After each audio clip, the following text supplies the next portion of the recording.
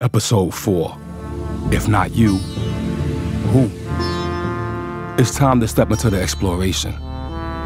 Today, we're in search of our true self.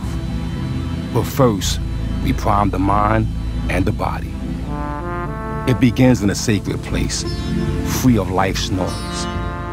Sit yourself down in a comfortable but alert position with posture that lets the air flow easily in and out of your lungs. Put your hands together. Rest them gently on your knees. Close your eyes.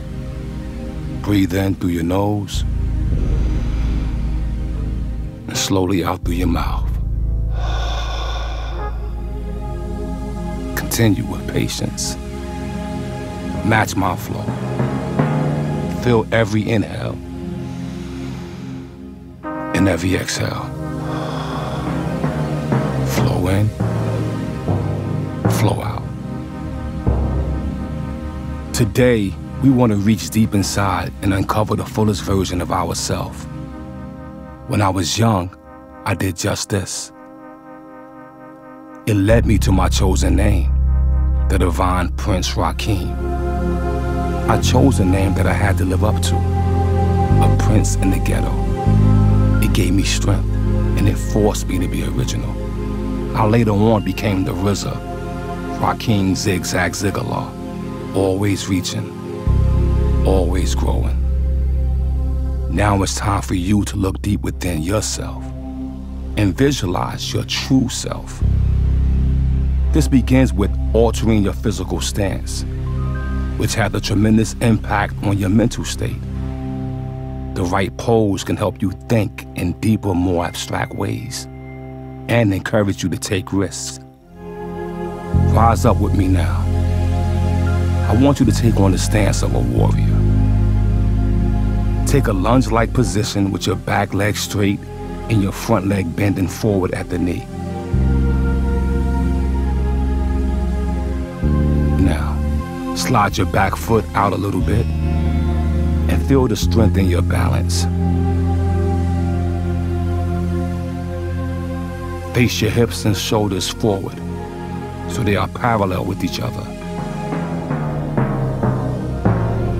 Keep your breath steady.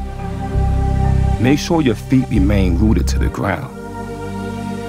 Now become the warrior. Extend your arms as if you're ready to attack. Breathe. Hold it. Even when it gets hard, let your muscles generate with each other.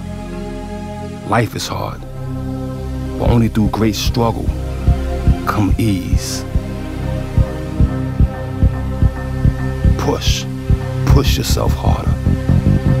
Since the first day we entered this world, we had to push ourselves out of a tight situation.